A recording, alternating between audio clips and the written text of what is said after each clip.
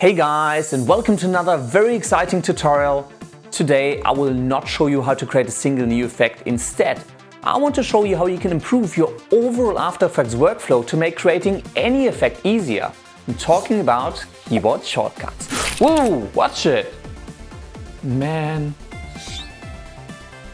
Now, there are a ton of keyboard shortcuts in Adobe After Effects, more than I could or probably would even want to remember.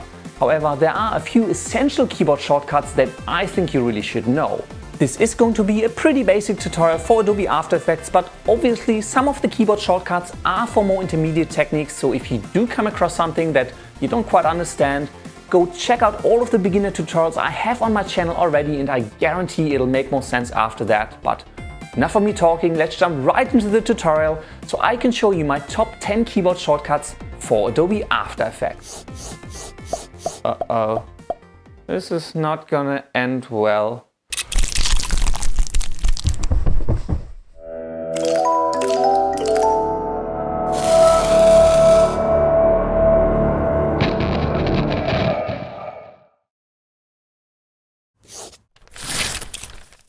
There are 4 basic tools that are fundamental to using After Effects, and you should really know these shortcuts. Press V on your keyboard for the selection tool. Your cursor will turn into an arrow and you can select elements and move them around in your preview window. Press H on your keyboard for the hand tool. You can use this tool to adjust the position of your preview window and move around the composition. Press Z for the zoom tool. This tool allows you to draw a rectangle around the area you want to zoom in and magnify it. Finally, pressing W activates the rotation tool. This tool allows you to rotate any element around its current anchor position. If you're allergic to shortcut keys, you can also find these 4 tools on the left side of the main menu bar.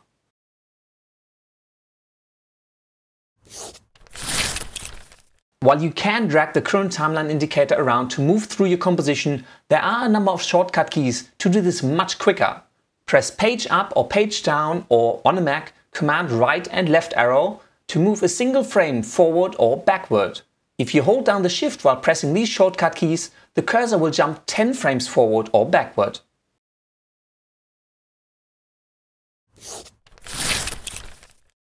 If you need to duplicate a layer or a number of layers, the simplest way to do this is to select the layers and then simply press CTRL D or Command D on a Mac, and bam! A new copy of your layers is available and already selected for you to position in your scene. This shortcut is extremely useful and you can easily replicate any layer as many times as you need. If you hate things being easy, you can also find the option to duplicate in the main menu under Edit, Duplicate.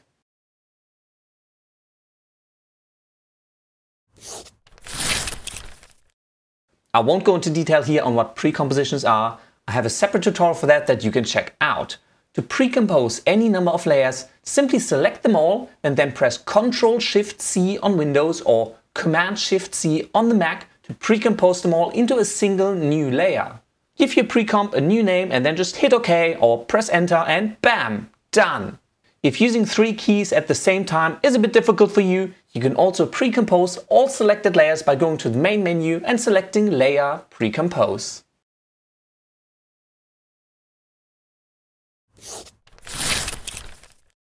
Every layer has a set of basic properties like position, scale, rotation and opacity.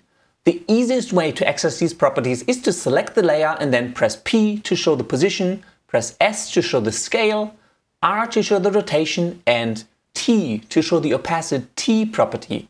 You can then make the desired adjustments and are on your way to some awesome visual effects.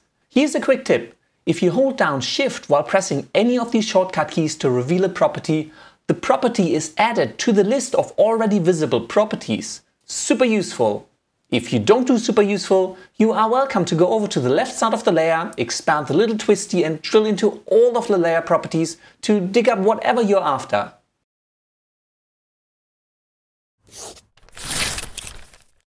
Sometimes you want to quickly find the properties of a layer that you have animated. You can simply select the layer or layers in question and simply press the U key to reveal all animated properties. You can then easily access all animated properties and work with the keyframes that you have set up. If you press U again while the layer is still selected, you can collapse all of the revealed properties again.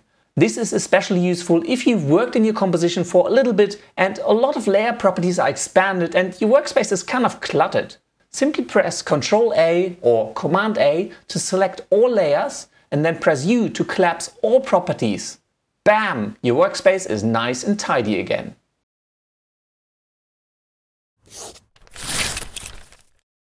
Once you do have a number of keyframes revealed in your timeline, you likely want to navigate through them. While you could just drag the current timeline indicator around, this is tedious and error prone and you're likely to miss the exact frame you're after. A much simpler way is to use the J and K keys on your keyboard to navigate to the previous or the next visible keyframe. Note that this will take all properties with keyframes into account that are currently visible in your timeline. This makes it super simple to modify your keyframes precisely.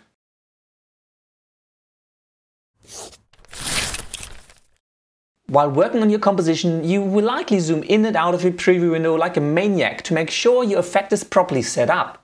Once you want to reset your preview window to the default view, you can zoom back out and try to reposition everything as best as you can manually. That, however, can be a major pain in the ass. If you don't enjoy your butt hurting, you can simply press Alt +/ or Option +/ on the Mac to reset the preview window to match the size of your composition. If you do enjoy a little bit of pain, you can come over to the bottom left of your preview window and select Fit up to 100% from this drop-down option.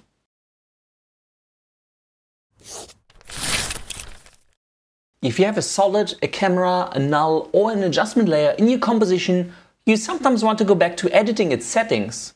The quickest way to bring up the settings dialog box for a layer is to select the layer. Here I'm selecting a solid layer and then press CTRL SHIFT Y or Command Shift Y on the Mac to open up the layer settings.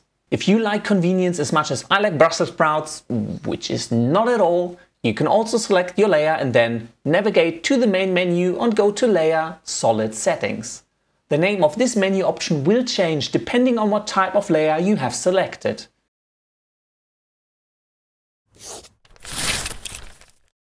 You can define at what frame your composition starts and ends with the begin and end workspace markers at the top of the timeline window. The easiest way to define the precise start and end frame for your comp is to move the current timeline indicator to the desired start position and then press B to move the begin marker for the active work area. Then navigate to where you want the composition to end and press N on your keyboard to move the end marker for the active work area.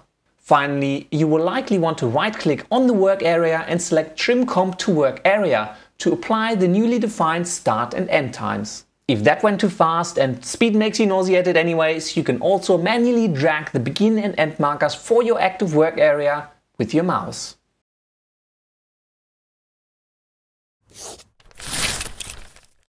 Once you're finally done creating your visual effect, like this cool explosion here, you probably want to render out your composition. To add the current composition to the render queue, simply press CTRL SHIFT / or Command SHIFT / on the Mac. After Effects will open up the render queue and add the current composition straight into it, ready to be rendered out. The only thing that is left to do is to change the output settings and then hit the render button. If your fingers start hurting from all of this key pressing, you can also, with your composition opened, go to the main menu and select Composition Add to Render Queue to achieve the exact same effect. And that is my top 10 keyboard shortcuts for Adobe After Effects. I highly recommend you start using them. They will make your workflow so much more efficient and more organic, and it'll be a lot easier to create some really cool visual effects. I really hope you enjoyed this video. As always, if you have any comments, questions or suggestions, just leave them down in the section below. Please remember to subscribe by clicking the subscribe button up there. Hit that like button and share the video around, it really helps out a lot. And as always, you can also find and follow me on Facebook or Twitter. Until next time, I will see you later.